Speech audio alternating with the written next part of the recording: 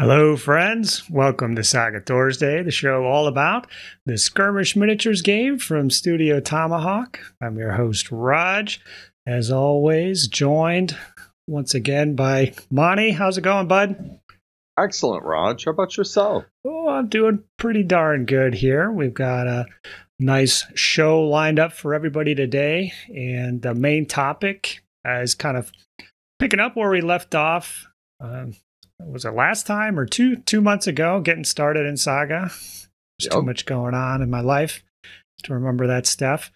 But it's how to find players and to grow a Saga community in your area. So that'll be the main topic for today. But we are going to talk about some games. And then I've been telling you, I got like 8 little mini topic discussion points here to go over with you, and let's jump in with those right now. So all right, what we are going to start with here, Monty, is I showed you a picture of the Rodge Rulers. I'm calling those the custom Saga sticks I've made for myself. So these are kind of a personal project for me. I wanted some nice colorful sticks made up for myself. I've seen the laser cut acrylics and wood stuff done out there, and I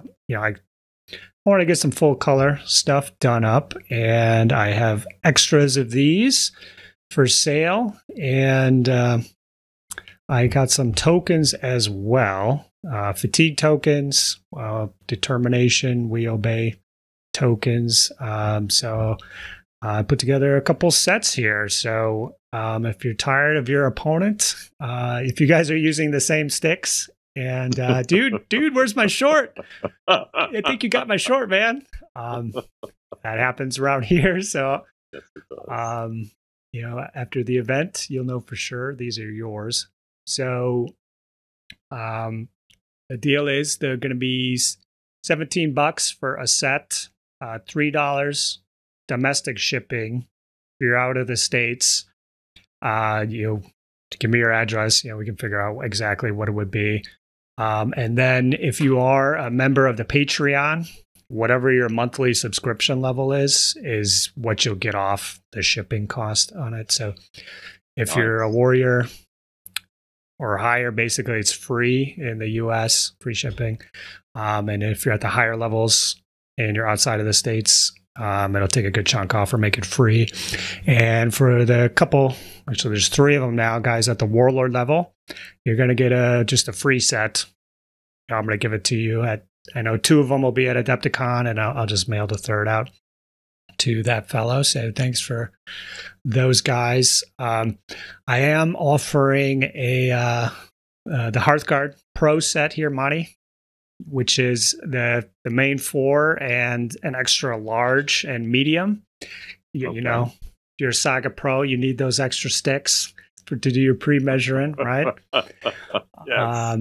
So if you want that set, is $27, another $10 to get the extra 2 sticks. And it was a fun little project to do. And basically I just made the sticks that I wanted, but I'm thinking other people might want them, and I got a few extras. So dude, I saw the pictures. They're excellent. Yeah. So they're pretty cool. They're clear acrylic on one side, and then so one side's kind of like a matte print, and then the other side would be like a gloss from the clear acrylic. And then they do have the little 2-inch increments marked out on the short, medium, and larges. So like, I know you're getting close to just replicating rulers, actual rulers at that point, but they're still useful, still handy in the game of Saga. So hopefully they catch people's eye. And this is going to be a one-time thing here. So once I'm out of these, they're gone. I might do another run at some other point, but this is your one chance. So I'll have info below, and then similarly, I'll have the token sets. I'll have the specific counts down below, but I think $20 or no, 17 for the just a basic token set, which is 18 fatigues, 1 determination, 1 we obey. And then I've got the Age of Magic set, which is 5 determinations, 2 we obeys, and then can't remember exactly how many more fatigues. But if you run an Age of Magic, you're going to need all those. Yes, you will. Ones. And I think 27 for that. So I'll have the details posted somewhere below. But yeah, hopefully folks are interested in that. And yeah, contact me. We'll make a deal. Nice touch, Rodge. Right. Let's move on to Saga news. Monty? Yes? Studio Tomahawk posted some photos on their Facebook. Did you see these? I did. Caused quite a ruckus, a lot of excitement. Yeah, so we saw elephants, chariots, more phalangites, the sarissas were out in force. And yeah, so look, and I think there even may have been a post, like, come out to this convention or whatever, we might even have Alexander stuff. I think it might have been explicit with that in French. I don't know if I'm just misremembering that or not, but so yeah, it looks like Age of Alexander could be the next book out. So yes, that's exciting stuff. You can, if you want to see the pics, I know they're up on the Saga Thursday Discord as well. If you don't want to go to the Studio Tomahawk website. I think in Discord there were a few players who were breaking down the screenshots, the little bit of the board they could see. Yeah, there's a. They were, right, and they were translating French, so we have some very serious Saga players. Yeah, there was a lot of speculation going on. So, yeah, that's good to see and exciting. We got a little news tidbit. So, that's it for now. Monty, Thimble Winter wrapped up since last time. I made a little video about that with some that was good. Shots of the really table. Enjoyed it, Rodge. Yeah. Yeah. Talk about the winner live at the event. So that's something I've been wanting to do for a while, and kind of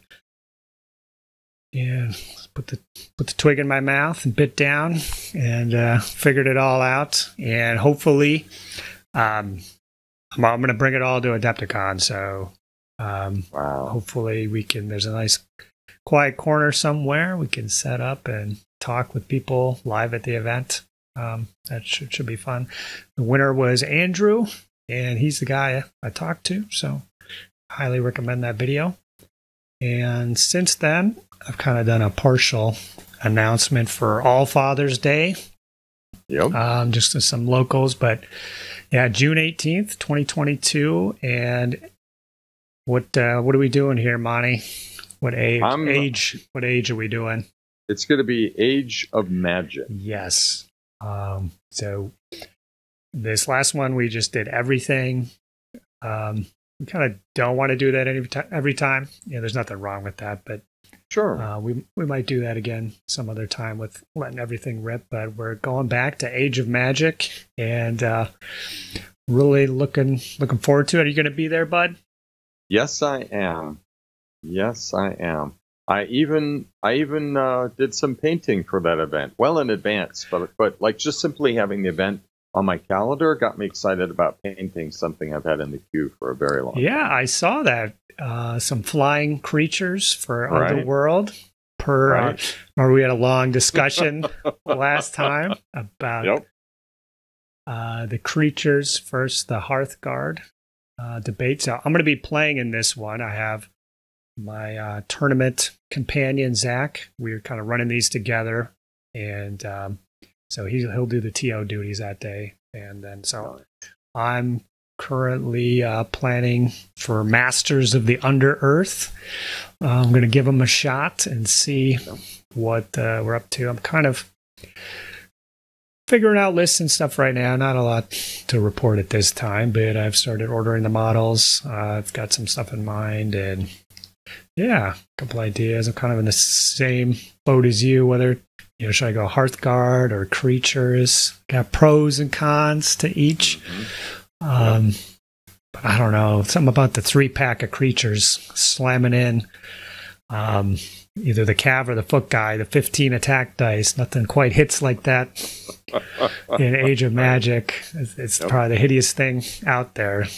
So hard to resist those guys in my book. But looking forward to it. We are playing in a kick-ass pavilion, La Saga Storm. And hopefully it's not 100 degrees. I don't know. We'll see. It's fine. Monty, bring your short shorts, bud. Oh, yeah. Maybe I'll bring my swimming suit. Speedo. Stay cool. Okay. Yeah. Yes. Smuggle some grapes in. Yeah, it should be a good time. Looking forward to it. We've got plenty of signups already. And yeah, if you want to get some Age of Magic on, come on down, people. I'll have a link to the packet below. I've got this scenarios laid out. So these were Zach's running the TO duties, so he requested 2 of the scenarios, which were some kind of troll hunt, which I think there was a Saga Storm with a troll hunt. Is that right, Monty? Yes. So I came up with the troll hunt scenario. You want to do battle around the campfire. Love that which one. is a good one. Yep. And then the last one is the one I'm going to talk about right now for our little scenario chat. Can't stay away. This is Big Talk. Monty, did you look at this one? I did. I don't have it up in front of me, but I did look at it, and I liked what I saw. Okay. Yeah, so this is my variation of Tale of Challenges. And Tale of Challenges is a good scenario. I don't think there's anything wrong with that one. So I did kind of 2 modifications to it. One was just trying to have some kind of terrain, something different with terrain to get you thinking. So for this one, you can't start the game deployed in terrain.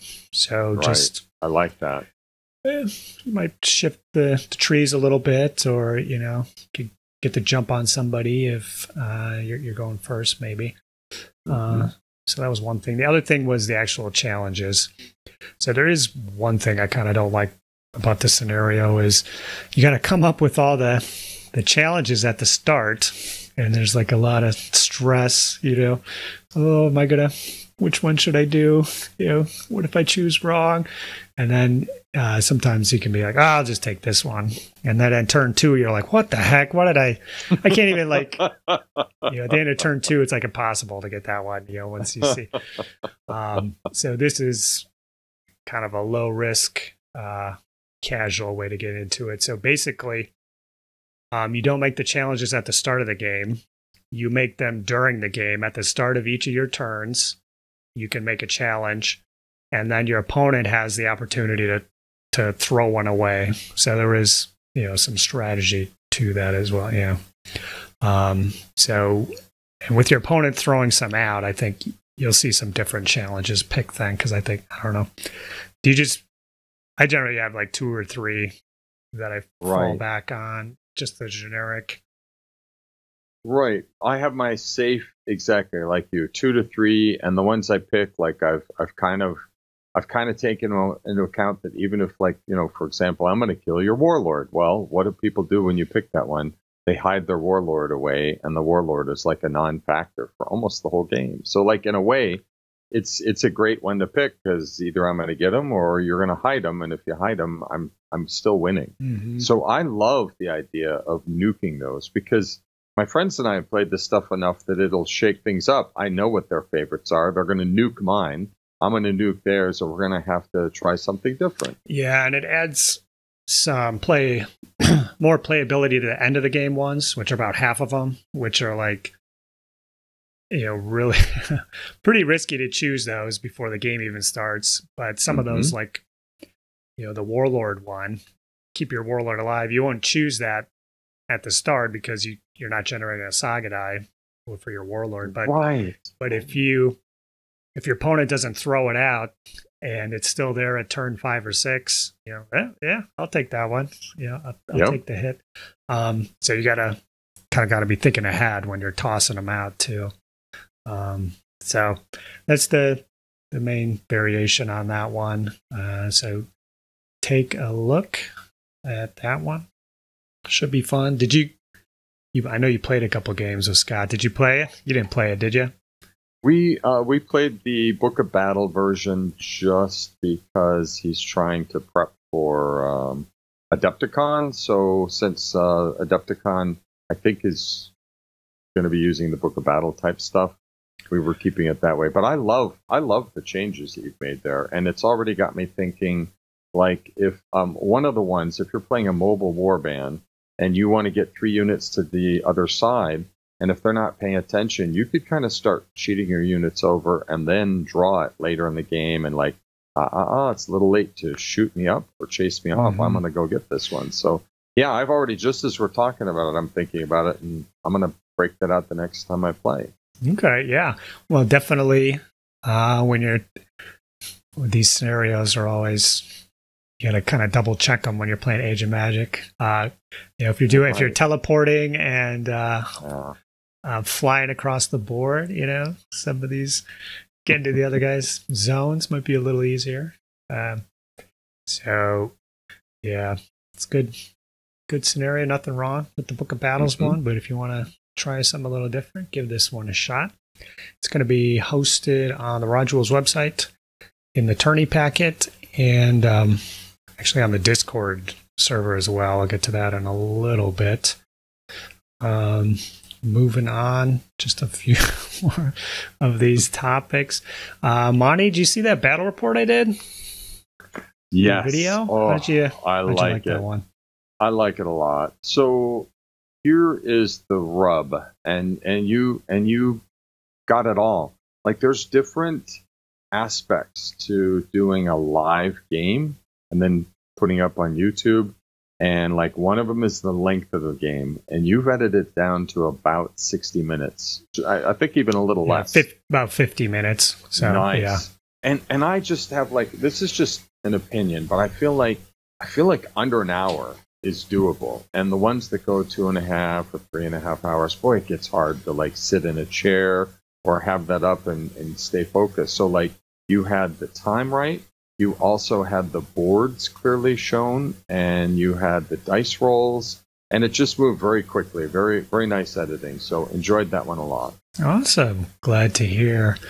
Do you have any advice for Tom with his mutts? So listen, like I guess my overall advice would be good job and keep going. Mm-hmm. They are tricky to run, but certainly one of my favorite factions to run, not based on their win-loss record, but just how much fun I have playing them. And they're kind of some of their asymmetrical plays, and the way light bulbs go off in the middle of the game. And I saw he popped the difficult one, where I think he had a rare on the one where you kill his last figure, and then he kicks fatigue out everywhere. And while it didn't win him the game, it was like just being able to crack that one and pop it at the right time. That's an important step, and now he's got that in his tool belt. Yeah, it put a fatigue on like every unit in my army, except for the one unit of Levy off onto the side. So, yeah, one thing that you mentioned in the comments, which was popping Hejira earlier to... so that one, you sacrifice a Hearthguard, but you can get up to like 3 fatigue-free activations, right? Yep. And kind of using that to drill the camels like on a double charge, like early, like at all costs, because the camels with Bloodbath can basically wipe out the Hearthguard, and so that was kind of in the back of my mind, is how am I going to deal with those guys? But so I always told them, you don't use Hejira until the end of the game, when you have that 2 or 3 man unit of Hearthguard that's never going to see combat again. Pop it then. But so you'll use it early? Yes. I mean, the trick is like to make sure, because camels are a little tricky. They go 12 inches in their first move, and I think it's 6 after. So what he would be looking for is just like, there was a moment I couldn't quite tell as a spectator, but I was like, ooh, is Rodge's 6-pack of horses mounted Hearthguard? Are they within 18? Right. If they were, I would have gone right in. I would have killed one of the camels to power up the drive, go in, pair it with Bloodbath, and see if we can trade a 4-pack for a 6-pack and just blow up that whole unit of Hearthguard. That's awesome. Yeah. Good play. I know Tom's probably listening, and we'll chat about it next time. Yeah, hopefully I can get some Varangian Guard on foot painted up before our next battle. Make that trick a little harder to execute, right? So, but then there are other tricks they can do. Yeah. So I do have on the schedule a Vikings versus Anglo-Danes battle report. It's going to be kind of like an introductory one to Saga, so there'll probably be a little more explanation of everything throughout. I haven't recorded it yet, but it's on the calendar, and it probably won't be out till May or June, though, based off the current Patreon level, which is actually, thanks to some generous folks who stepped up since last time, we're actually we're going to be giving away a whole army at the end of the year, Monty.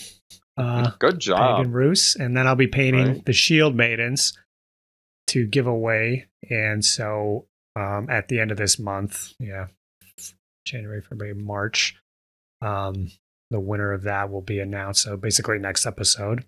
So it's not too late to get into the Saga Thursday Patreon. Get your chance to win that stuff. And then you'll actually, the next level we're shooting for is an additional 2 episodes a month. So if we just get 3 or 4 folks signed up, we could have a battle report and a faction review every month, which would be pretty amazing. You're going to be busy, Rodge. I'll be busy. I'm at this time I've committed to do it. So let's see if we can hit it. If we get some more folks to sign up, we've had a couple more each time we do one of these, so if we just keep it going, maybe we won't have to wait till May to see the next battle report. So one last little mini topic here, moving on to the Discord. I've made some improvements here, some updates to the Discord. So one thing is there's going to be quite a few folks on here now. There's almost 500. It's like 3 in the 470s, 480s. Okay. One thing I wanted to point out was we added a Find Players tab here. So if you haven't yet, I would recommend popping on. And basically, you just come here, just say where you are, as specific or not specific as you want to be. And you can see if there's players near you. So I actually, Monty, I found another player in Wisconsin I didn't know about. Perfect. Within like a week of this being posted here. So I've made a new contact myself. And so that's pretty cool. That's awesome. Had a little trade buy sell section here, so I love it. I love it. To facilitate the rumor mongering, I've added the Age of Alexander subsection here, and you can take a look at those pics on there, the Battle of the Elephants, and what else? Just a scenario chat, campaign chat, and then I added. So the Rodge Rules website, for people that visit it, it's just hosted for free by a buddy, and tends to go down if anyone visits it, actually, to pull a document. So I've uploaded everything on there, all the scenarios, to the Discord here. And everybody else is welcome to post whatever scenarios they have to this section here. So it'll just be section that's just scenario files, essentially. And anybody can come here and find new scenarios to play. Same thing with tourney packets. If you're running an event, post your tourney packet here, so those new TOs can copy what you did, save them some trouble.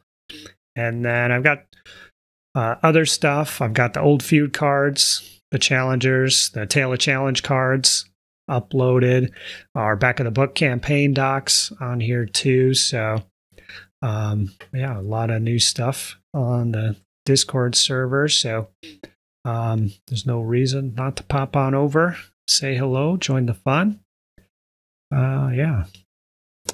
Okay. Yeah, I belong to quite a few Discord servers, and I like the organization and layout and the content of yours best. Oh, okay. Very nicely done. Oh, thank you. Well, I like that mine. I'm in several as well, and they all have pictures instead of the words for what the server actually is. So I'm like, I can't remember which one's which. But SAGA Thursday says SAGA Thursday right on the cover. Right. That does help a lot. Okay. Monty? Yes. We haven't talked about games for a while, so... We have not. Why don't we dig into a recent game we played? I've been going on for a while here, so why don't you tell us who painted these beautiful models first, and then the games here. So we're looking at an elephant and some cataphract Hearthguards, look like. Right. Sassanids? So, exactly. Sassanid Persians. We've played a couple proxy games, and Scott brought out his painted warband, and I think he had 8 or 9 points. I mean, he's a machine. He's been kind of whittling away on these in the background, and he starts dropping them on the table. And I lean forward and I start looking at them. I'm like, holy henna, dude. Wow. I mean, he's a great painter, and he does lots of detail, and he clicked it up to a whole nother level. So first of all, before we even got the game going, I think we talked about the figures. He was leaning heavily on Aventine's Sassanids. Okay. I do think he had some gripping beasts, maybe archers or something in there, but it was mostly Aventine, and they are spectacular figures. We just anyway, so first of all, I admired his army. That distracted me for a while. And then I wanted to try something different. So I proxied my Mutt Moors warband, which has a lot of mounted, as Saracens. And never ran Saracens before, but I noticed Andy Lyons run them, and 1 or 2 other players had run them, and I thought, okay, I need to see this for myself. I look at the board and I'm like, and then I'm like, well, Andy ran them at the Grand Melee, so what am I missing? So, anyways, that was it. We pushed this through oh my gosh, we just mentioned it, the Tale of Challenges. And in my typical fashion, I decided to try to be cautious and only issue 2 challenges. And Scott went with 3 with First Blood, so I kind of conceded he'd have First Blood. That's fine. He has a shooting warband. And he opened up with his Sassanid shooting stuff. And after a while, I realized no one is safe with the Sassanid shooting. Ooh. If you're in hardcover, it doesn't matter. It doesn't matter where you are or what you're doing, they're going to hunt you down. And with 2 beautiful board plays on here, they're Armad's Curse, which gives me, the defender, in a shooting attack, a -1 to my defensive dice. So now I'm saving on, 5s and 6s generally. And then if he uses a rare, I get no benefit from cover. So all of a sudden, that rocky ground, right? That rocky ground, all that benefit goes down the tubes. And then he would pair it with Shadow in the East, which takes his levy archers to 9 dice, and he gets a +1 on his attack dice. So he was literally shooting my levy archers in rocky and hardcover rocky ground. He's just shooting them right out of there. By the end of the game, I think I had 2 or 3 left. And look out, if any other unit not in hardcover gets lined up for these shots, Hearthguard, whatever it is, he's going to just drop them right off the table. So, yeah. Wow. That was brutal. So that was fun to see, both fun to see, brutal, but then he also broke out. It was all coming together for him. I was kind of nervous about his composite bow on his left flank and he had his Hearthguard and his elephant with his warlord kind of concentrated on the right. Mm-hmm. And we each had castled up our levy in the middle, so I kind of concentrated my Hearthguard against his Hearthguard. So right away, he pushes his Hearthguard forward with a double move, and he plays the Inexorable Advance, which on a Hearthguard unit with a rare lets him roll 2 dice for each of my units that are within S of the chosen units. And for every roll with the elephant, it was with an elephant, it meant equal to my armor. So that's 5s and 6s. Let's make sure I want to make it this right. Yeah, equal to higher. Yeah, that's kind of a. Oh, to my lengthy. shooting. So that's worse. So I had mounted Hearthguard, so 4, 5, or 6. He was dropping my Hearthguard left to right, and there's no saving throw. They're just dead. Just casualty. So I was like, woo. I may not have picked the best warband nor the best build for this. I am really taking a little bit of a beatdown. There was a late game rally where I did manage to get a unit of Hearthguard on one of his units of Hearthguard. I wiped his out to a man. I lost nothing. That at least brought our points close. Mm-hmm. And then the elephant was just giving me fits. Because he kept the elephant out of range of my archers. My composite bow was dead. And I'm like, so I'm going to do now what? I'm going to fight an elephant with my mounted Hearthguard? That's a terrible matchup, right? So I was like, he's sniping me from the back of the elephant. He's bullying me. He's doing an Inexorable Advance and killing me. And mm-hmm. I'm just like, oh, dude, just where's the finish line to this one? I need to just let's get to turn 6 and we'll total it up. Wow. And it was fun. It was beautiful to look at. It was fun. And I really got beat up and bullied, and I learned a lot about the Sassanids. And I also have to say, I know it was only one run out.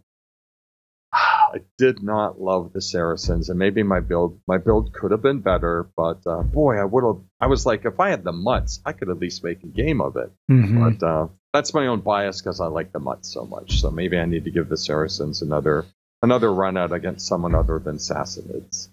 Sure. They, I think I ran them on Tabletop Simulator at one point. Yeah, I think there's some fun stuff on there. They are the composite bow warriors, right? Yep. So that's always the challenge, figuring out how to get those composite bows to meet your satisfaction. Yep. So, okay, cool. So the elephant, he lived throughout the game? Oh, boy. So if I could just sneak in one other thing, I didn't realize it until the game was well underway. The Sassanids have second wind, and for a common or uncommon, and get this, it's during your orders phase or orders reaction phase, you can remove a fatigue from a friendly elephant or unit without range weapons. So I'd get the elephant, he'd get a little beat up, he'd get 2 fatigues, then his orders reaction comes. Whoop! Off comes the fatigue. He can do it his turn. He can do it mine. He rests it. Woof! Now and it's a resilience too. So it's like, good grief. I mean, what am I? I need to kill it in one turn. And with all my mounted Hearthguard, that just wasn't going to happen. Yeah, that's a good point. If you just a little cautious, keep it back. Usually the horses are the strike force, but they don't like that elephant. No, they don't. It was good. It was fun. Especially taking auto hits back when you're sending Hearthguard in. Horrible. Not a good and -1 to my attack dice. So it's like it couldn't be worse. Mm-hmm. Yeah. If you have to do a double move, going with the fatigue, you can't even hit him. He's doing autos back. Oh, good. Oh, I'm looking forward to seeing these at ADEPTICON. Oh, yeah. Should be fun. All right. I played a game as well. I've been playing a few games with the Norse scales, Monty. So nice. This is wow. With my heathens painted currently, which I have actually quite a few models on the paint bench right now. I'll probably talk about next time. I can do Vikings, or I can do Norse scales, where I use all my levy figures as levy, javelin levy. They're always a good pick for the Gales. Yes. And I use the rest of them as Hearthguard. So, I say they're warriors for my Vikings, but I just have 4 units of 4 Hearthguard for the Norse Gales. And I played against Zach. He was running Anglo-Danes. He's getting ready. Okay. He's going to be my battle report opponent, so he's going to get some Anglo-Dane blood flowing in his veins again. And the Norse scales are a lot of fun. This is like a noob crushing army, Monty. I don't think I can play it anymore because I played at Fimbulwinter in the pickup game, and then I played another pickup game previously, and the combats are so brutal where you just throw in the Hearthguard. If I'm playing a newbie, I almost need to change my play style because you can overactivate the unit of Hearthguard, throw everything in there, unlaunch extreme devastation with the auto hits and taking your armor up to 6, and then playing. I think it's called Determination, the ability where you can't be charged. So, now that I think against a veteran player, I would have a lot trickier challenge on my hands because kind of what's happening is I keep slinging out one unit, and I find that the rest of my battle line's kind of sitting there, just waiting, and there's no activation efficiency at all on the board. It's all melee abilities, and like you need to trigger 2 or 3 of them to like get the bang for your buck. And like a couple of them you wouldn't even necessarily even trigger if you could only do 1 or 2. It would change your whole plan. So but yeah, they are a lot of fun to play though. I will say. We played Tale of Challenges, or not Tale of Challenges, my version of it, Big Talk, and so that was the play test of it, and it worked pretty well. I guess the only thing we clarified during the game was that for Big Talk, you can't issue a challenge for something that's already happened. So I just added that to the scenario. So, for example, if nobody chooses first blood on the first turn and somebody kills the other person, so who got first blood, it's already happened. You can't claim it. Or, if you kill their warlord, you can't then choose to kill the warlord challenge on the following turn. They have to happen beforehand. Except for the ones that are at the end of the game, because those score at the end of the game. But the other ones are a little more timely. So didn't go well for old Zachy boy, but he'll get a chance for revenge against these guys as the Vikings for the battle report. So yeah, looking forward to it. And I've got some Armored Hearthguard I'm adding to the force on the paint desk right now. So we'll see those before next time. And it's good to get some historical saga in. Right. Can I ask, Rodge? So your build has 2 points of Javelin Levy? Yeah, I used 2 points of Javelin Levy in 2 units of 7 and 1 unit of 10. So the unit of 10 would go in the middle and try to get a volley or 2 off. And with that shooting ability, you can max it out to 10, I think, easily with 2 dice, maybe. Yep. But the other ones were good as well. They still shoot with 4 dice, and they still generate saga dice. They hunker down in the woods. They take fatigues for the warlord. Can't complain about that. Yeah. And I will say that the next faction review is going to be Norse Gales, which was recorded previously. And so these games are after that recording, and kind of got me pumped up. Yeah, we'll see for Adepticon if there's a chance I might just run Norse Gales for 1 or 2 of the days. So I'm running Age of Magic on Thursday. Friday, I'm in the big boy building playing Infinity. On Saturday, I'm the ringer essentially for that day. So if it's odd, I'll get to play like as a player. But if it's even already, then I'll sit out. And then Sunday I will signed up to play like everybody else. Nice. So as far as Adepticon painting, kind of, I was planning on Pagan Peoples, but it's got to be 16, 17 archers, models, 4 cav, and a cav warlord, maybe even like heavy weapon Hearthguard, like if I wanted to do it. So, and that would just be for Saturday, and I might not get to play anyways. So I might just, that would be brutal. Might just say, well, I don't know if I want to paint up all that if I'm not going to use it for sure. Maybe I'll just run them as Norse Gales. Call it good. See if I can get through 3 melee opponents in 3 rounds. If you get 3 melee opponents, you can do it. And I think it was 2016, the Norse Gale in version 1, which looks a lot like version 2, a little bit different. Well, I think it was version. Darn it. It's been a while, but the Norse Gale have ended up in the winner's top spot in the U.S. Grand Melee, so they have potential. Yeah, I think they definitely do. The right matchups. We don't know what the scenarios are going to be, but they're guys on foot. They can handle the scenarios. So that's might be what I'll do. We'll see. We'll see how it goes. Yeah. Interesting. Oh, good luck. Okay.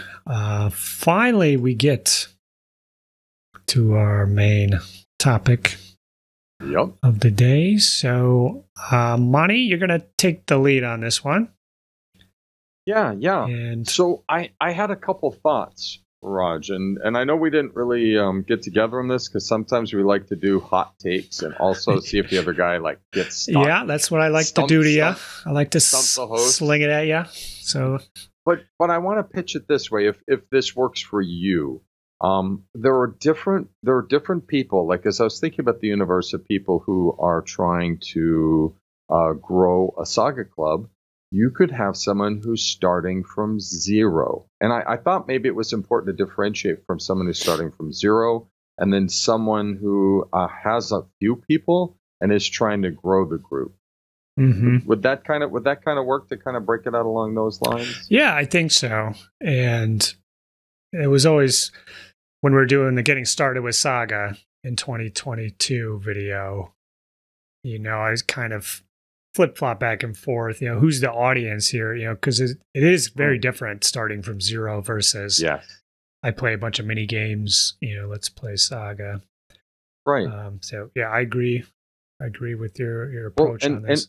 And I can burn through the 0. Like my big take on this one, really not anything shocking, but in this world, if there is someone, there's no reason to invent the wheel or invent a club if there's already a club somewhere within driving distance from you. And so that was my thought. If you're starting from 0 and you're like, I want to play Saga, what do? I think your first approach, again, it's your call, right? You could grow your own club, but your first approach is maybe to take a look and see if there's a Saga group in your area. And as ridiculous as this seems, Rodge, right? That you're in big metropolitan areas or even a rural area or the state of Wisconsin, as you pointed out, you look around and all of a sudden you're like, oh, I didn't know so-and-so played Saga. And for me, recently, you and I talked, and after Fimbulwinter, it turns out there's a whole subgroup of 10 plus players playing Saga in the southern part of the cities that I had no idea. I don't know that they even knew about us up here. So it's like, how do you pull these things together? So step 1, you're a new player. Take a look and see if you could find an existing Saga group. And I'm going to tell you what, I know people, it's always, when you're going to meet new people, there's always you're a little nervous and how will this turn out? Hey, I'm telling you, as someone in a Saga group, we're always looking for new players and we're always welcoming. We're always excited to bring new people on. So when you go look around, you're like, well, where do I look? My first thought is your local gaming store, a space where people meet up and play. You can talk to the owner or employee and just say, hey, do people come down here and play Saga? And you know what? That person behind the counter will know because they walk around They talk to us. They know what's going on in the gaming space, so they'd be a good place. I'd also pitch, like, part of the way, Rodge, I got in touch with those other Saga players in our area was I realized they play at a local gaming store. And once I figured that out, I found my way to the Discord channel for that gaming store. And a lot of stores nowadays are doing this. They're setting up their own channel.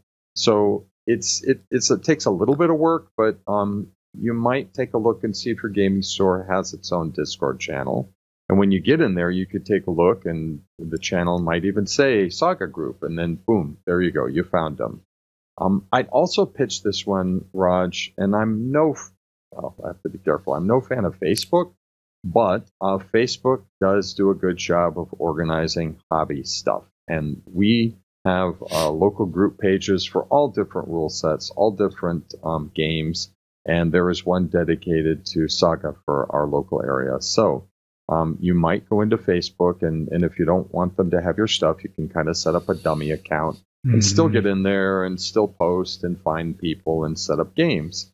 And then I would say one other option that occurred to me was that you're new, you're looking around.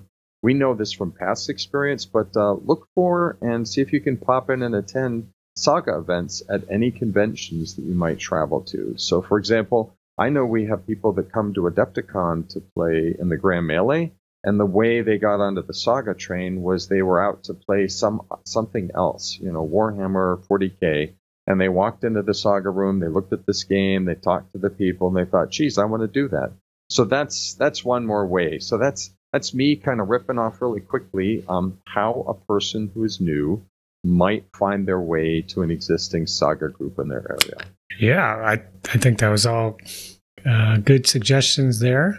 So a couple things to add. So head to the Saga Thursday Discord, the Find Players section. That's going to be the latest place now. But otherwise, like you said, there's Saga Facebook groups.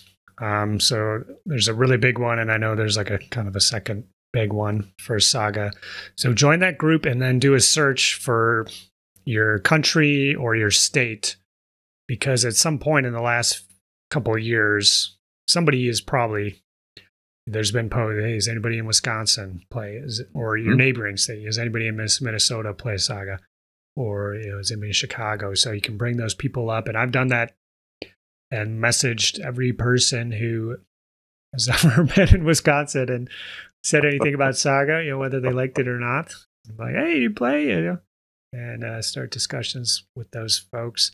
That's a really good point about the Discords servers. And I'm actually part of like a Madison group store because of Infinity. There's like Infinity talk on that store's Discord site. So I definitely agree with that. And get out to the events if you can. Always good to find like-minded people, get you excited.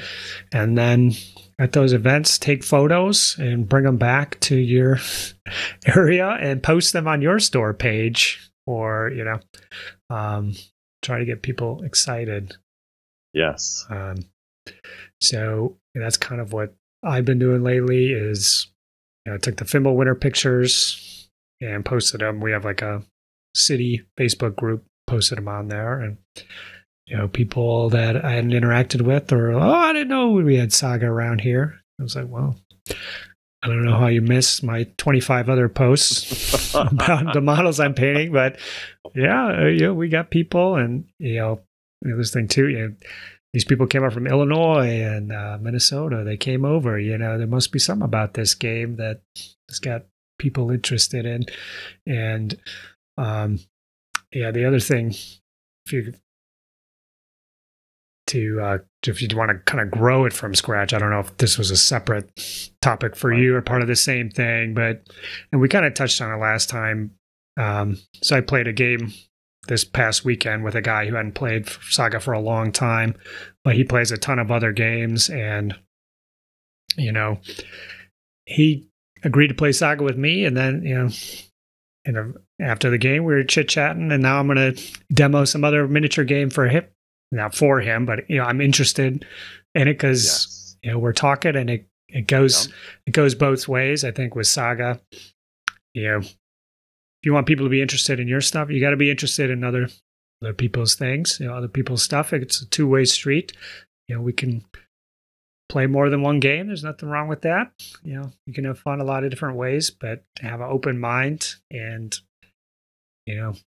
there's somebody who probably just wants to play nothing but Saga all the time out there. But, if you find some like-minded people, more power to you, but it's kind of not how the world works. 100% agree, Roger. If I can just kind of jump on that point there. As a matter of fact, I have been plugging Saga to some of my bolt action friends, and some of my bolt action friends have been like Counterpoint. We've been showing bolt action to some of the Saga players. So they're good players. You just want to come up and meet in that common space. And as a matter of fact, I'm doing 2 demo games in March. One of them next Sunday. And get this, Rodge, the guy's coming in with 2 feet. I had a Foundry Hun army, a lot of models, all horses. Mm-hmm. This guy loves horses in bolt action. So he was like, "You have a Hun army? I'll take that and paint that. That'll be my first warband." I'm like, "Oof, okay, wow, that's great. That's going in with 2 feet." So I will both show him the game and then sell him my Huns. So that's awesome. Yeah, I guess just keep it going. When you're doing your pickup games, kind of been guilty of this, is especially in the COVID times, doing it in the basement. You're safe there, but nobody's going to see you play and ask you about it. So I did go down to the hobby shop this last weekend to play that fellow. We played Age of Magic, and I was just using a hodgepodge of stuff. He was using a hodgepodge of stuff, and there's guys playing Warhammer 40K, Crisis Protocol. One of them came over and started asking questions. Oh, you can use anything you want. And, he had stuff from his old defunct games. And so I think Age of Magic is something that really needs to be considered. And it's partly one of the reasons AllFathers is an Age of Magic event. It's the best way to get new players from existing games over, because most of the popular miniature games out there are fantasy sci-fi. Now, you found the right spot with the bolt action people, Monty, for the historical side. But in our area, there's not a lot of that going on. There's a lot of fantasy players, and being able to, hey, let's give your models a shot. Are you tired of the rigmarole, the roller coaster of the Games Workshop rules? These never change, baby. That's right. I don't know if you want to say that. Some people might not like that, but being able to use models. I mean, the other thing too, there's like people buy into all kinds of miniature games, and a lot of miniature games go defunct, and so but you can still play them with Saga, and so just being open to Age of Magic, I think, is important for growing your local community. Agree. 100%. Cool. What else did you have on your little notepad there, Monty? Right. So this one maybe depends a little bit on your local scene, but I have a couple times, and admittedly, these have not been the best times. They're a little tough to grow, in this COVID era. But I have partnered with a local gaming store, and they have a policy that, like, if you want to do a demo or a game day, and as long as you make it open to all, and that you're going to help the people who walk up and stuff, they will feature it on their website. So it gets on the marquee, it gets on the website, and it's just you put it out there and you just see who comes in. It's a little tricky because, you're hoping someone will notice it, someone will come in. A few people came in and I walked them through the game, but these kind of demos in the public space, in addition to playing in a public space, you can sometimes work with your store to try to set up a more formal event and try to get people in. Yeah, I think that's a great idea. We had a demo day back This was before Delta variant, where everybody was vaccinated and woohoo, we're done, baby. Yeah, let's get back out there. That was the one and only, and that was awesome. We had the local guys showing. Yeah, it was just demo day, learning day. Come on down. People were asking about it. Yeah, you just gotta be visible in whatever way you can. Just try to get out of the basement, man. Exactly. So, Rodge, let me put just a little twist on it. So you've got a group, but of course you're competing in this public space because there's a lot of fun games out there. I mean, there are a lot of fun games. If I was, if I didn't have to work, I'd be playing all the games, but I can't, right? Yeah. So what do you do to kind of like help your group shine? Maybe just kind of raise it up just a little bit, stand out from the crowd. What are the kind of things that you can do to to grow your group, to get you to the front of the pack amongst all these other gaming groups? That's a good question. I don't know if you know the answer or you think you know what I'm going to say, but I think maybe you gotta. I think definitely putting the hobby foot forward really helps. So, I can paint the models very prettily. It's an ability that I have. And I think that helps a lot in getting attention when I'm at the shop. And then I do the same thing with terrain, actually. I built these haystacks for Fimbulwinter, Monty. You wouldn't believe how much attention these haystacks are getting here. I need to build a haystack army or a display board or something. People, so, extensive terrain too. And so when we played, I brought in my 3x4 battle mat. I had the neoprene terrain mats. I had the terrain toppers. Everything was done to a high standard. Now I was playing Age of Magic. This was kind of like a proxy for us, so I kind of failed in that regard. But everything else looked nice, and people did like those haystacks. So just doing your best to showcase your models to the best of your ability, I think has helped. Taking photos, that's one thing.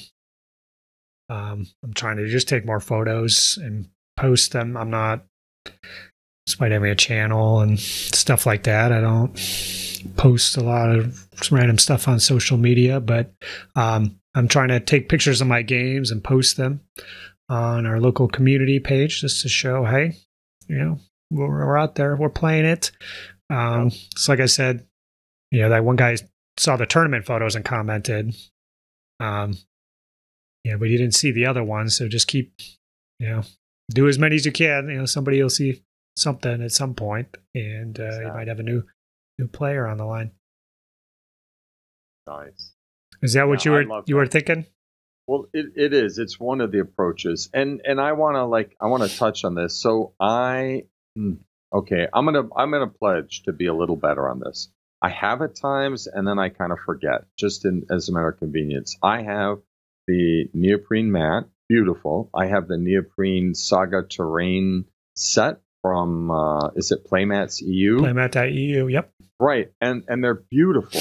But to lift them up just a little farther, I like the idea of dropping in some 3D into the 2D world, so that you can move around based on you need to go in there. We can shift that over. We've got some rocks or rocky ground or whatever it is. Like you said, some haystacks. I have this stuff. I need to put that in my traveling box to just click it up one more notch. So good suggestion. Yeah, cool. Yeah. If you don't have the 3D toppers, some people will talk disparagingly of I think the War Machine Hordes community pioneered that approach, and there's a negative connotation with that. So having the toppers looks good. I'm actually, I ordered a very large number of those to support my upcoming events, and I will be doing a video review of those in the future, awesome. And I'll be showing off my terrain toppers as well. So you can look forward to that sometime soon. Using the neoprene, some topper, it all fits in a very reasonable bid. Yes. So good deal. Well, I've liked what you've said so far. Anything else? I'm going to sneak in. I'm going to sneak in just a couple other things that can be pretty quick. Because right. So I know I look around and I've seen this in other gaming systems. I think we could do it in Saga. I know I've heard people talk about it. Escalation leagues, like especially if you're starting with like very green, very new players. Yeah. Maybe you start with 4 point and then you say, hey, if you paint something, blah, blah, blah, we'll go to 5. Then 6 is like the goal. But to help like grow them from step 1, escalation league might be helpful. And maybe your group is past that point. So then I would say one thing that really brings the players out, like for regular games and in better numbers than your average game days, is if someone has to take this on, but if someone in your group can take on the responsibility of kind of leading a campaign, people love the narrative, they love the color, they love going into Facebook in a little group and posting up challenges and after action reports. There's just a little something about game A leads to game B with some results following you, and then like calling it done at some point. So campaigns are fun. I would also sneak in, we waffle on this one, but we try to have some regular Saga game days. Like maybe it doesn't match your schedule. I know we can't match everyone's schedule, but if you have a reoccurring, like we have Saga Sundays, it's at this place, it's at this time. If you can make it out, we're going to be down there. And, regular game days, I think, can help a little bit. And back to your point on this one, your events like really show the hobby off, and like they're so much fun. Like people are traveling from out of state for them. So like how better to showcase the game of Saga than to get to meet up with like-minded people, travel a little bit for it and like talk tactics and builds and see everyone's painting and just kind of bring the community together. So I think those events that you're hosting are a superb idea. Awesome. Thank you. Yeah, I think they're definitely a good idea. Definitely part of my, I don't know, I don't say I have an overall strategy or master plan to grow Saga, but I like running events. I like meeting Saga players, hanging out, playing the game, and that's what I can do to facilitate that. Now, you talked about escalations. I think those are a great idea. Now, you mentioned that it might not be good if your group is established, but it is. I think they can be a good idea, especially with each new book that comes out, where you can all be, all right, this is it. This is the Age of Invasion escalation. Everybody pick a invasion warband. Let's do it. Or, we didn't get into Hannibal. Well, this is the time, boys. This is the Hannibal escalation. We're getting ready for Alexander, and if you can spin that into a campaign as well. I like that. It doesn't take a lot. You can literally just call it a campaign, but like there's like no mechanics or underlying structure, you just play the games, and if you're the master or whatever, just concoct some story based off what happened, the games, who are the kings, who are the dregs, and kind of string it together somehow. I think that could be fun. What I do like, the way that Saga books come out, I think each one of those is another chance to kind of reinvigorate everybody through some kind of group event like that, I think. So, all right. Monty, you've had good stuff here, buddy.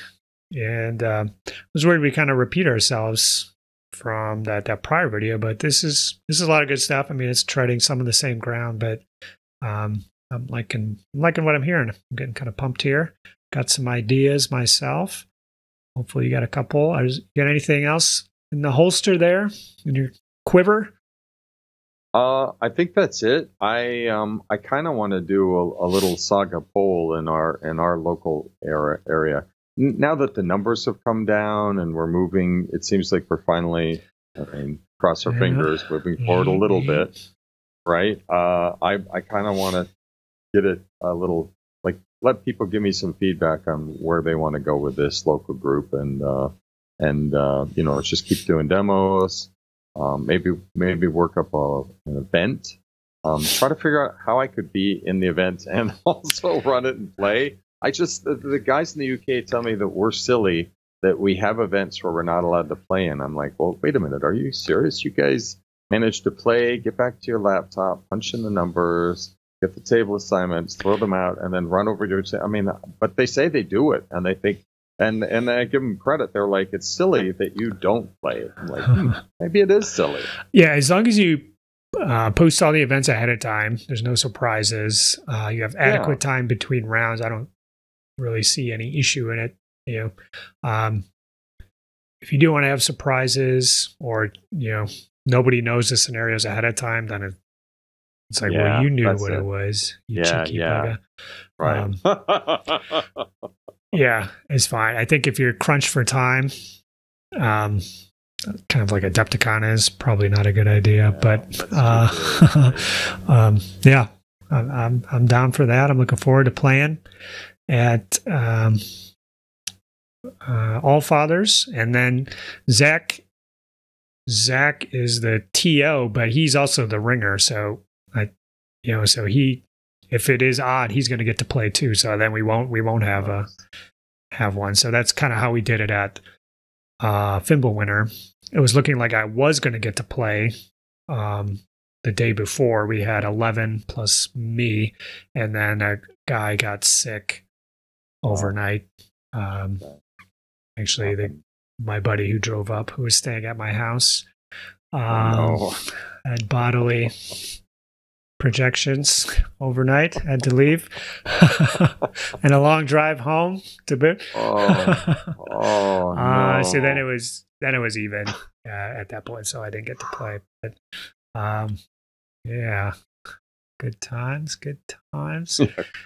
All right. Well, thank you, Monty. You're the one who thought this topic up, and yeah, I think we had some good discussion here. If you have your own thoughts or ideas, or wanted clarification on some points, comment below. We're getting close to the end of it here, Monty. Mm-hmm. We do have some thank yous out there. Terry, Patrick, Sean, and Mitchell. These are the big dogs stepping up on the Patreon. Nice. But you can look on the list here. We've got plenty of others. I think 5, 6, 10. I think it's at least 20. Good number of folks who have joined the Patreon. And my big thanks. Monty, thanks you. We're getting another army off his shelves. I don't think we said what it was. It's going to be Pagan Rus army, right? Yep. Pagan Rus. Okay, yeah. They're fun. So if you would like to win a Pagan Rus army, become a patron. At the end of this month, we'll have a drawing for Gripping Beast box and some painted shield maidens. So that'll be exciting stuff. And if we get just a few more signed up, we can get a battle report every month. That'd be cool. Nice. But otherwise, in 2 weeks, what date is that? The 17th, I think, will be the Norse Gales video. This was recorded with Patrick Weaver. He's a friend of Mike Mahalis from North Carolina. And it's a really good video. It's what got me excited to play Norse Gales. And if you want to hear about the punishment you can dish out to noobs, hopefully some veterans, it's a good video to listen to or watch. And the one after that is probably going to be post ADEPTICON discussion. Monty, that's the way the dates work out. Yep. Right. And I'm going to try to take some video recordings and chats at ADEPTICON. So that's probably going to be the video for April, mid-April. Nice. So that's what our schedule's looking like currently. If we get a few more patrons, we'll move some of that up. But that's what it's looking like for now. Thanks, everybody, for watching. Comment below if you have some thoughts on anything here. We had the shotgun blast of 8 different topics at the beginning, and how to grow a Saga community at the end. Monty, any closing thoughts for you here?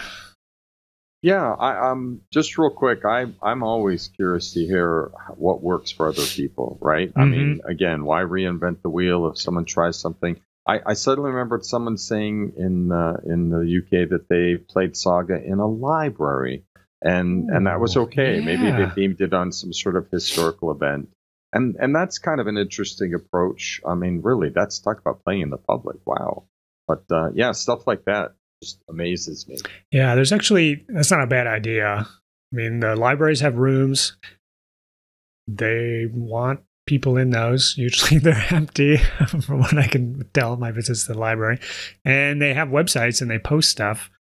And that sounds like something if you can handle it and advertise it as such, you could have a lot of kids there. So yeah, you could. So just maybe you want that, or maybe you wouldn't. But the other thing is churches have good spots. We went to a Cub Scout banquet, and I was like, damn, this would be a great venue here. Lots of room, nice and clean, open space, food on site. They're going to talk to these people here, see if they want to hold Fimble Winter 2023 here. Try not to use too much pagan. I know, the symbolism. So anyways, a couple of closing thoughts for you. Thanks again, Monty. It's been a blast. I'll talk to you guys next time. Bye-bye. Bye-bye. Saga! If you'd like to see more Saga content, consider joining the Heathen Army over on Patreon or popping on down to the Saga Thursday Discord server. Links below. Thanks, guys.